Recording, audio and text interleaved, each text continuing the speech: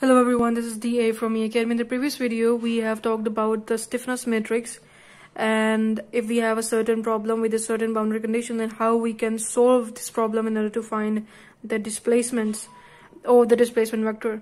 So mainly there were two things that we need to find out in order to get the displacement vector. The first thing is the stiffness matrix, and that is very easy because in the local level or in the local coordinate system, we only need to find the stiffness matrix for a single element, and then we have to just elevate them because the A and the length of each element is same throughout the case. So if we have to elevate them, the structure would be like this, because globally there are 5 nodes, 1 2 3 4 5, so that is why there will be 5 columns in this case, and this stiffness matrix is 3.92 minus 4.04, and that will be 0 in the first row, and minus 4.04 and 3.92.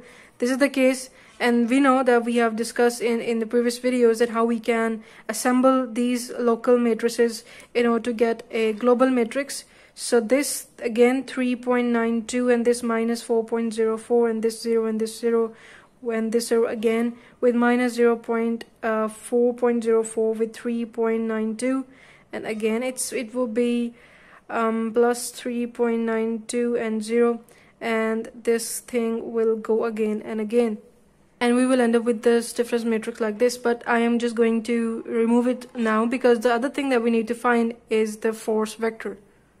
For the force vector, the definition is this, and here this in the integral minus x square is the force that is in the given differential equation, and this is psi I. Now the point here is that is there the same procedure for this integral to be solved just like the stiffness matrix, that we have to solve it for a single element and then we have to just elevate them or assemble them to get the global stiffness matrix. So here this force is not for the local system or for each element level. This here force is for whole of the bar, whole the system. That is why we will not be able to just solve it for a single element and then assemble them. We have to find it for each of these elements, right?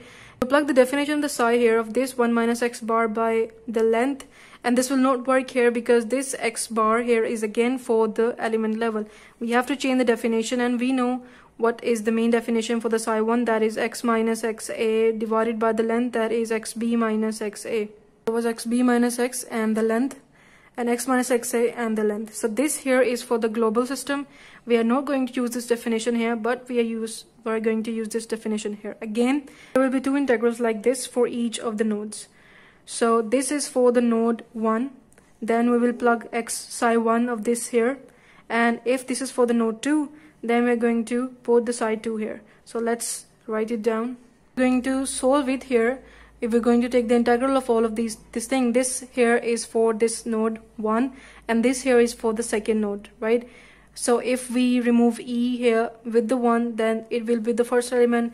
If we replace e with the 2, then it will be for the second element, and then xa and xb will be changed accordingly because this xa will be 0 and then xb will be 0.25, and the second element xa would be 0.25 and xb would be 0.5, and here xb xa are the constant terms. Only x is the one that is a variable, and we have to take the integral with respect to the x variable as well. So take the integral, then the output will be, after solving these 2 integrals, the output will be for the first node, the force on the first node and the force on the second node. Now in order to find the forces of the node this and this for the first element, we have to just plug the length, that is 0.25, xb for the first element again, that is 0.25, and xa, that is 0. So if we plug these credentials in both of these Q1 and Q2, then we will be able to find a discrete value for the force on this node and the force on this node, and the same goes for the other element. If we plug x a for the second node 0.25 and xb as 0.5 in this, and the same goes for this, we'll be having a discrete value for these 2 nodes for the element 2. So after plugging these things, we're able to find 4 set of forces for each of these elements, or for each of these nodes for these elements. So I'm just going to write out the forces values that we will be getting after plugging the values for XA and XB for each of the element. So you can solve it at your end to see if you get the same values for these discrete forces at these ends of each element. These are the forces that is on each of the end for each element. Initially we found the stiffness matrix, and now we have the forces. Now it's time to assemble all of this information in order to find the displacement. And the main structure, stiffness matrix times the displacement vector, is equal to the force vector. So now we're going to plug the values that we have. So this is the stiffness matrix, the global stiffness matrix that we have. This is the displacement vector that we have. So here we have to write the force vector, and we are going to assemble this information here just like the stiffness matrix, because this is the first node, right?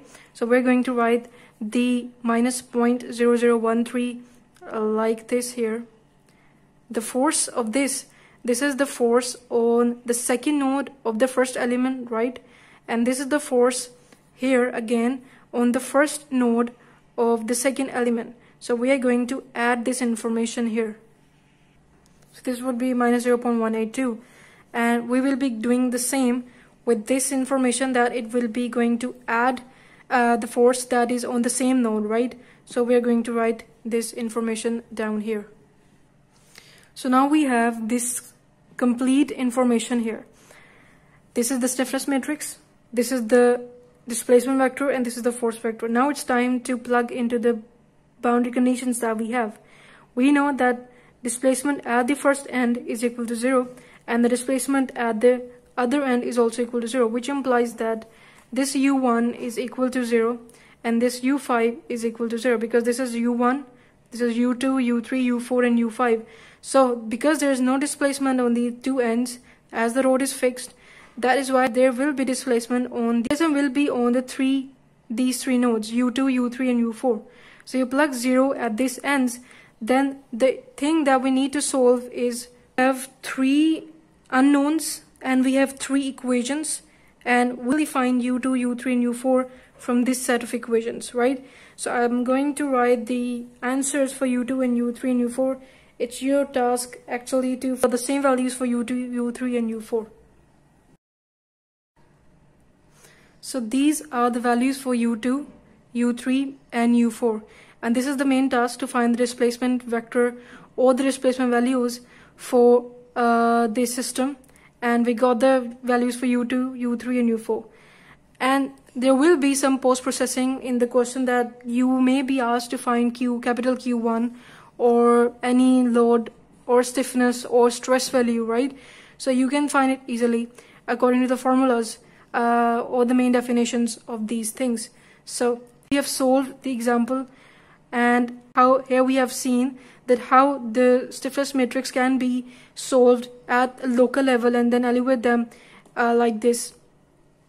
And we have seen also that if the force is not distributed on the whole load, and we have only a specific load that is at the global level, so how we can find the force vector on each of these nodes. So this is for now. Like, for more such videos, then you can subscribe this channel to watch more upcoming videos. We will meet in the next video. Till then, take care. Goodbye.